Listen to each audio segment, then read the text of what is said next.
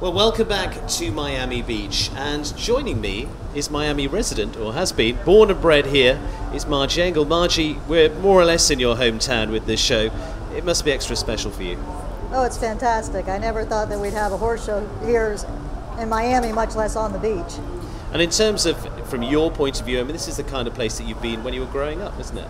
Oh yes, I grew up a little bit south of here, and as a kid we used to come to the beach with our families, and brings back lots of great memories. And in terms of what we see behind us, I mean, is this the kind of thing that anyone would ever envisaged anywhere in the world? No, I don't think I would ever imagine having a horse show on the beach. We've had it in polo fields and some other places in Miami, but the setting is beautiful. I would never imagine having it here. And in terms of you here, I mean, you're competing here in the 5-star classes, and of course you've got clients in the 2-star classes as well competing this week. It's a busy old week. It's a busy week, yes. We've been here since 7 this morning. We've had people in the first class and the second and the third, and so a lot of my people are from South Florida, and they're very excited to be here. I was going to say, what's the buzz amongst the riders all down there about the place? Oh, they love it, and the restaurants are fantastic here, and the hotels are lovely. The scenery is beautiful. The people watching is amazing. It's just quite the view. And we can see, I mean, we can see down here, we've got people behind us slowly coming in during the day, literally watching off the beach, which is great because the general public can just come and watch. Oh, for sure. The exposure that we're getting for our sport is fantastic. There's people that probably have never seen horses.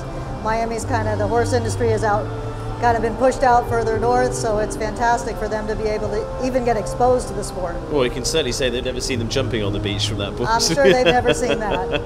And from your point of view, I mean, this week, what are the horses we're looking forward to? Well, I think the big class is what everyone's counting on going from there backwards, and there's a lot of all the top riders from all over the world are here, so that's very exciting.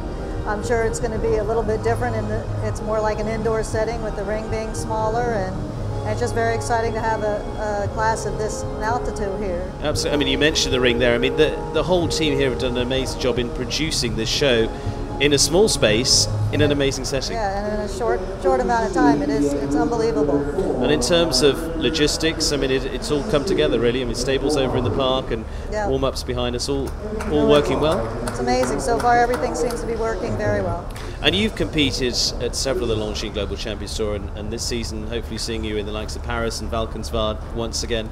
What's it like then coming across to Europe? Well, it's very exciting. I mean, the sport over there is so big, and I'm hoping that this kind of thing will really help it grow here. So it's very exciting for us to go over and show in some of the venues that we get to over there. I mean, how big a thing do you think this is for US sport? I mean, you've mentioned the different guises we've had of various competitions here in the US before, but this could take it to a new level. Oh, for sure. This is huge, and it'll help the sport grow and help get exposure. I mean, we have so many different sports in our country, and this is something that really people are not that educated about.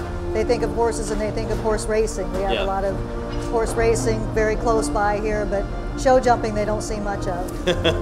And in terms of show jumping, I mean, the exposure that we're now starting to get globally, and again, how here in the US, again, we're seeing all sorts of channels now picking this up, which is good for you as well. Oh, absolutely. It's grown immensely. I mean, it's just the amount of money that's in it now, and the exposure of people coming, and even the amount of people that are coming to the horse shows is just grown in leaps and bounds. And Margie, in terms of sports here in the US, I mean, how does it differ from that in Europe? Well, the US has so many different sports, and we have football and baseball and soccer and horse racing. There's just so many different sports. So people have so many different things to look at, and the horses are really kind of foreign to a lot of people, especially in Miami. Yeah. And in terms of your own support of other sports, what do you follow in the US? I've always loved all sports. I followed football some because some of my owners are involved in that, big with the Dolphins and so forth, so I follow them a little bit. Basketball, Miami's very big into that. That's a big sport for us there. And I enjoy watching pretty much any sport. Yeah, I mean, you mentioned that. I mean, Bob Greasy, who's part owner of one of your horses, I mean, huge Dolphins legend from that point of view. I mean, what's it like getting those kind of sports stars involved in this sport? Well, it's very big because in Miami he's such a big name, and it helps get some exposure and some notoriety for our sport because people recognize his name.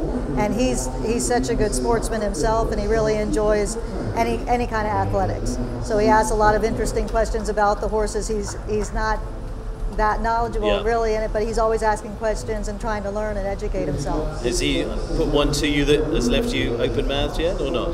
No, he actually asks very intelligent questions, Yeah. and he likes to know the mechanics of how the horses work and how they are as athletes and different things that we do, and he's very interested in it. Yeah. And the more he gains knowledge about it, the more interested he gets in the sport. Absolutely. I mean, exactly. Miami is such a diverse city from that point of view, with a whole host of sports. And in terms of here, I mean, everything from accommodation to VIP hospitality, it's all appearing top-notch. Oh, it's fantastic. And any kind of water sport you can think of, you can do out there. They have the parasailing, skiing. I mean, everything you can think of is out there. And we can see it all from here. Yeah. Watch it from a hospitality table and watch the sport. We can watch pretty much anything out there. And you yourself, I mean, how do you ever relax in the sport? Do you ever get down to the beach? I actually growing up in Miami, we spent probably 90% of our life in the water. We lived on a small lake, and growing up we were in the water more than on land. So I was always involved with water sports. My husband was actually into water polo. Yeah. Got a scholarship for vet school, playing water polo. Yeah. Oh, so the sport runs in the whole household anyway. Yeah, we're different aspects of the sport, but Yeah. very sports-minded. Absolutely. Brilliant. Well, good luck to you this week in Miami. We know it's going to be another amazing week. The sun's shining, as it always does here in Miami, Yes, I'm it's told, always- from that point of view. You're not going to be worried about wearing jackets down here for sure. That's great. Good luck this week, and good luck to everyone competing here in Miami for the Longines Global Champions Tour.